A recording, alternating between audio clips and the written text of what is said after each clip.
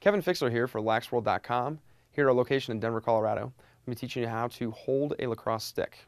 So the materials that you'll need are a complete lacrosse stick. Here we have an offensive size one. And an optional material would be a roll of athletic tape.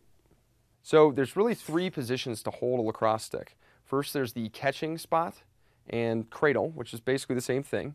You have your passing, where you're going to throw the ball from, how you're going to hold it there, and then also your shooting, which sometimes is where you also pass with, but sometimes in order to get a little bit more torque, people like to put their hands a little bit more depending on whether they're shooting a sidearm shot or a 3/4 or an overhand. So some people, what they like to do is actually take a piece of tape, especially in the learning process for your beginner or intermediate level players, and you'll even see some of the advanced players use this.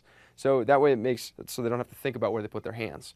So all they do is they just take a small piece of tape, and if I'm going to be catching the ball about right there, gauge where my thumb's at, and then I'm just going to throw this old piece of tape here, right there, and that way if I move from catching the ball, catch it from my teammate, and then move to make a pass myself, all I do is just drop my hand. I don't even have to look.